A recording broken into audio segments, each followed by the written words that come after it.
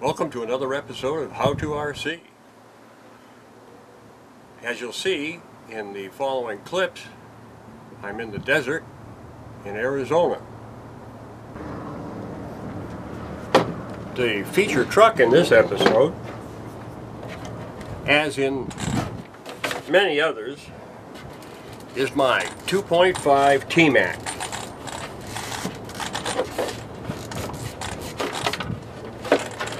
My new Cherokee body. So what you're looking at here is a Turnigy Trackstar short course truck, 5-turn, 550 size motor, rated at 4,150 kV for 2 or 3S, supposed to be a maximum draw of 120 amps. So to go with it, I have a Hobby King X-Car 120 amp 2 to 3S speed control. The motor retails for $47.71. The speed control for $36.44.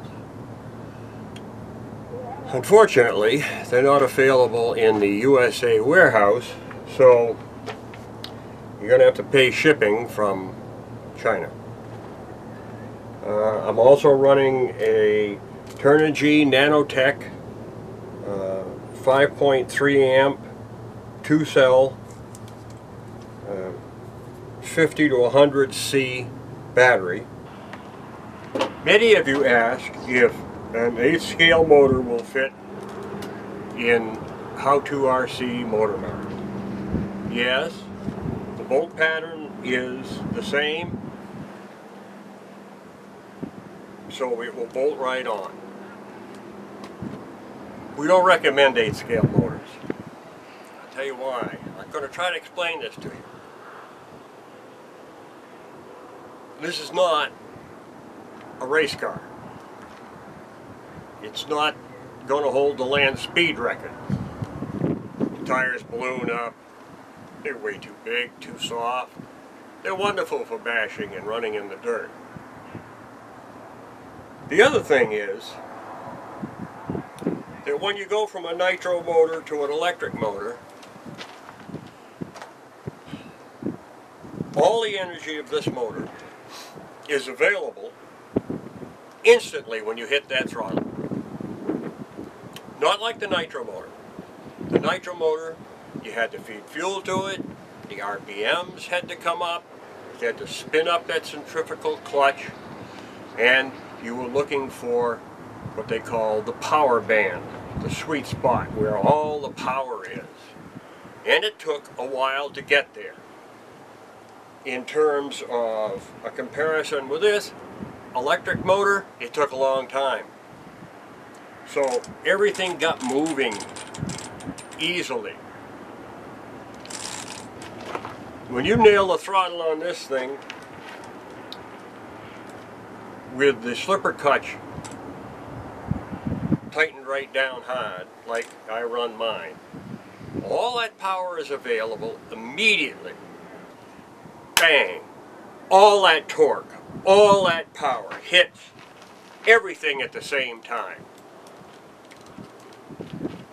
So if you're running a plastic spur gear, your pinion and a metal pinion gear, first thing that's going to happen is, if the lash isn't set just right, the pinion gear is going to eat the spur gear, and you're not going to go anywhere. The second thing that's going to happen is that the plastic wheel drive shafts are going to twist up like a licorice stick. Then you're going to ruin the gears in the diffs. First the rear one, because the front wheels come off of the ground and they get a break. Until of course they come back down on the ground, spinning at speed, and then they get a pretty hard jolt there. And every time you hit the brakes.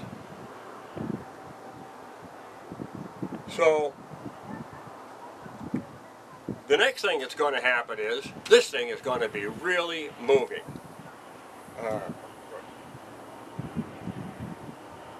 I don't have a radar gun, but I'd estimate this truck right here, the way it is, with a 2S battery, does 35 in there.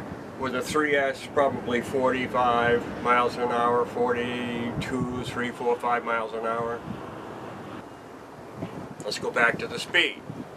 So now we got this truck doing 35 miles an hour, and you hit a curbing, or a telephone pole, or a speed limit sign, which you're probably braking. It's going really fast, and you're going to break stuff. This truck, the way it is right now, weighs almost exactly the same as it did as a nitro truck. So it was engineered to operate at this weight. If you add another battery, if you go to one of these 2200, 2600 kV 8-scale motors, you're going to have to double or triple your battery, which doubles and triples the weight. These batteries weigh over a pound apiece.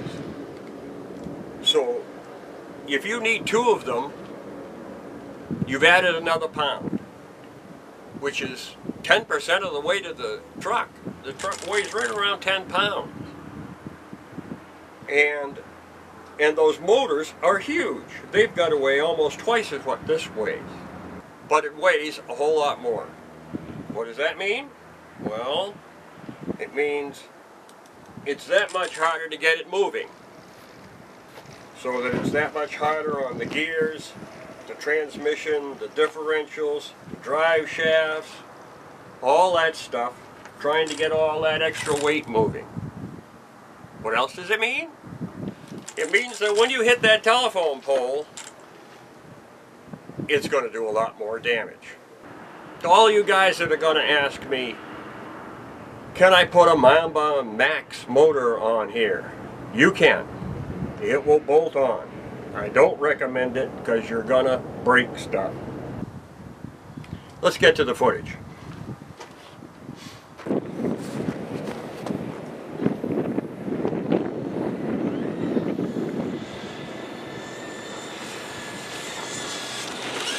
Take 2.